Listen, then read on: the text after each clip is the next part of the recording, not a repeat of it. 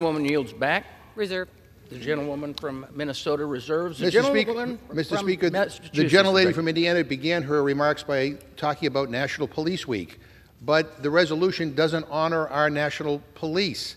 The Republicans made a conscious decision to remove the Capitol Police, FBI, ATF, CBP, U.S. Marshal Service, Federal Bureau of Prisons, the Federal Protective Service, and the Secret Service. I'm happy to yield to the gentlelady from Indiana to help me understand why did the Republicans change the wording of their resolution. I'm happy to yield her any time.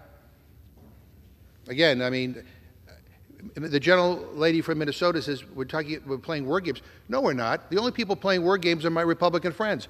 They introduced a bill that honored all of our police, and then they changed it. They made a conscious decision to change it because I think they're afraid of the extreme of their base that somehow don't want to admit that anything bad happened here on January 6th. And they're afraid if they honor the Capitol Police that somehow their extreme base would be offended. That's just sick, Mr. Speaker. Mr. Speaker, I'm going to urge that we defeat the previous question.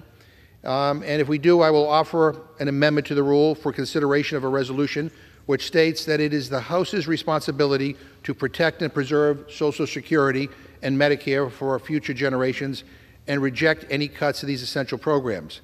Mr. Speaker, I ask unanimous consent to insert the text of my amendment into the record along with any extraneous material immediately prior to the vote on the previous question. Without objection. Mr. Speaker, Social Security and Medicare are vital to many of our constituents' economic health security, and yet many of my Republican friends across the aisle have called for major cuts to these critical programs. So once again, I'm offering my friends the opportunity to reassure the American people, not just with rhetoric, but with their votes, that they will not cut these vital programs. And to discuss our proposal, I yield